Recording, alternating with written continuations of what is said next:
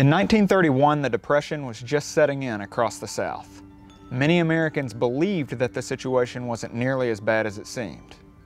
When hungry farmers in England, Arkansas took matters into their own hands, they found a hero in the unlikeliest of places. It's incredible when you think about the flood of 1927 because it had a tremendous impact on agriculture, and I think obviously we can imagine that a big flood will kill the crops. When the waters receded in many parts of Arkansas, it left about 1.5 feet of sand.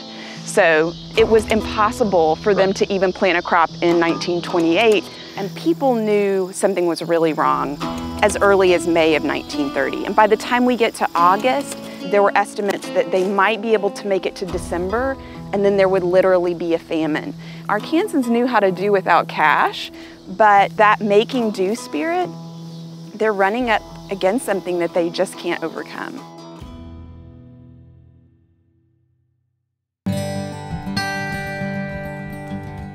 Will Rogers was actually considered one of the first multimedia stars. He was kind of this folksy, all-shucks humorist who appealed to the common man by his attacking Congress, Wall Street, the powers that be. He was born and raised in northeast Oklahoma, just miles from the Arkansas border. He read the paper. In fact, he said, "I only know what I read in the paper." And the papers in January of 1931, from the first front page of the New York Times to all of them were talking about this food riot in England, Arkansas. It was very hard in England to get Red Cross aid.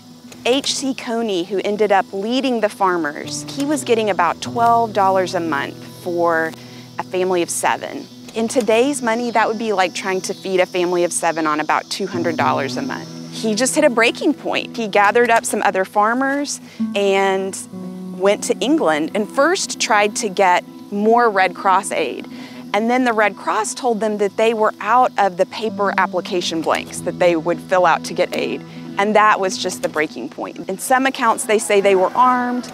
In other accounts, they say they weren't armed. They demanded food from the merchants. And the merchants did allow these farmers to get food to save their children.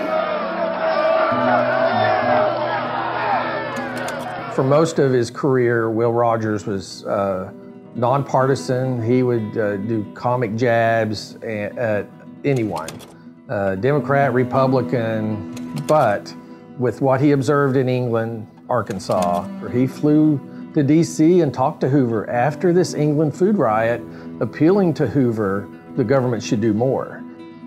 Hoover felt that local communities with their local Red Cross chapters, churches, neighbors, they should be the main line of response to hunger and local disasters. Will Rogers wasn't satisfied with Hoover's answer. Shortly after that, Will Rogers flew to England, Arkansas himself to observe what was going on. From there, he drove to Little Rock and got on national radio and said, "I'm going to do a drought relief tour, do 50 different shows through Texas, Oklahoma, and Arkansas, actually 18 days. 19 of those shows were in Arkansas. He would do his act and raise money, and it was very successful. And also, Will Rogers really went after government policies that wouldn't allow distribution of food.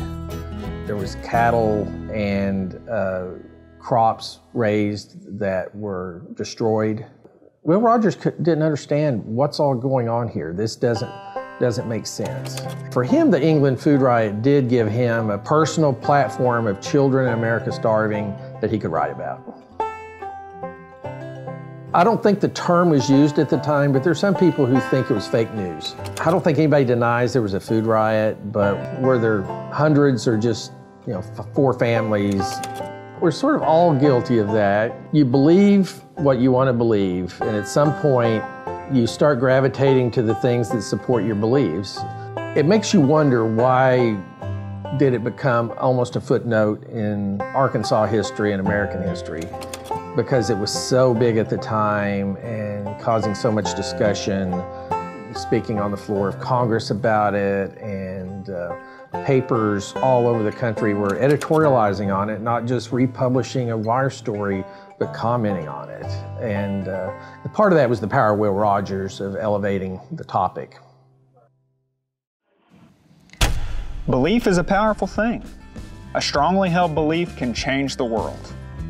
America changed around President Hoover, and no matter how hard he believed, truth from the mouth of Will Rogers was the only thing that could help the country.